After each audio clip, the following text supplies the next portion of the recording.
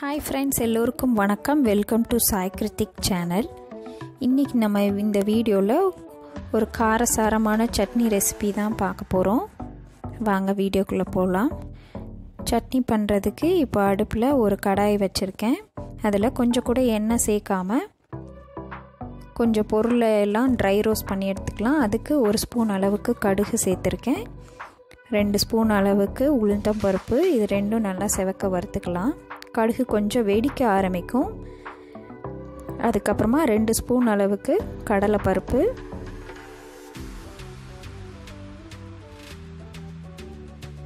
1 spoon அளவுக்கு மல்லி விதை,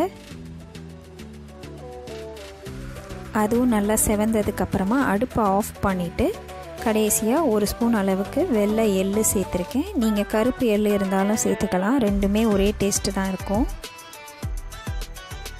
எள்ளு நல்லா வெடிக்க ஆரம்பிச்சிடுச்சு. இதை எல்லாத்தையுமே ஒரு மிக்ஸி ஜாருக்கு மாற்றிடலாம். இது நல்லா கம்ப்ளீட்டாக கூல் டவுன் ஆகிறதுக்குள்ளே மற்ற பொருட்கள் எல்லாம் வதக்கிடலாம். அதுக்கு திரும்ப அதே கடாயில் கொஞ்சமாக எண்ணெய் ஊற்றி 5 வரமிளகாய் சேர்த்துருக்கேன். அதில் 3 நார்மலான வத்தலும் 2 காஷ்மீரி ரெட் சில்லியும் சேர்த்துருக்கேன், நல்லா கலர் கொடுக்கறதுக்காக.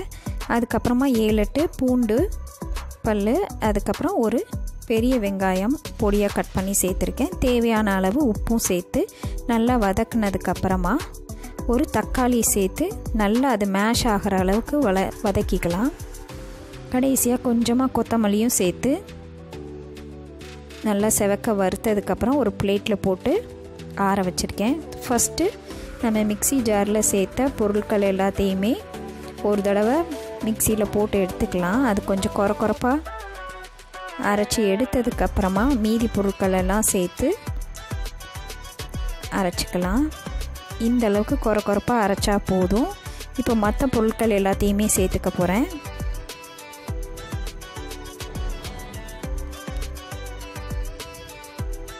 கொஞ்சமாக தண்ணி சேர்த்து, ரொம்ப நைஸாக அரைக்க தேவையில்லை, கொஞ்சம் கொரப்பாக இருந்தால் தான் இந்த சட்னி நல்லா டேஸ்ட்டாக இருக்கும்.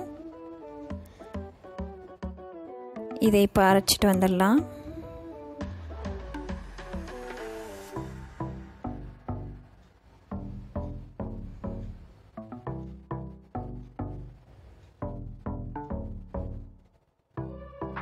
இப்போ பார்த்திங்கன்னா நல்லா கலர்ஃபுல்லாக காரசாரமாக சட்னி ரெடி ஆயிடுச்சு.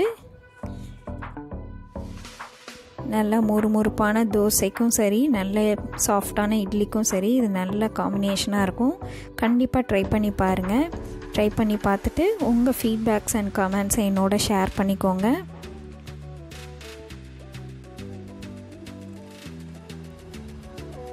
இதுக்கு தாளிக்கணுன்னா தாளிச்சிக்கலாம், இப்படியே இருந்தால் கூட ரொம்ப டேஸ்ட்டாக தான் இருக்கும். நாங்கள் இன்றைக்கி தாளிக்காமல் தான் நல்லா முறுமுறுன்னு தோசை ஊற்றி சாப்பிட்டோம். நீங்களும் ட்ரை பண்ணி பார்த்துட்டு உங்கள் கமெண்ட்ஸை ஷேர் பண்ணுங்கள். தேங்க்ஸ் ஃபார் வாட்சிங் ஃப்ரெண்ட்ஸ்.